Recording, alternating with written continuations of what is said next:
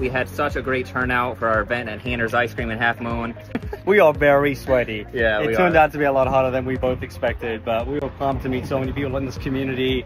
And man, if you haven't had an opportunity to check out Hayner's, you gotta get to this place. Seriously, amazing ice cream, and I think we're gonna do it again next year. Let's go. And the year after that, and the year after that. There we go. No better way to spend National Ice Cream Day than at Hayner's Ice Cream. It was, and it was for a good cause. So we're really happy about how it went, and you guys should check this place out. This year is the 25th anniversary, so really good stuff. They got pies, they got sweet corn, they got all kinds of good stuff, so highly recommend. Thanks everyone who came out to support. We got a ton of food donations, so we're excited for that. Make a difference in our community and enjoy some great ice cream. Yes, sir. Thanks again. Peace.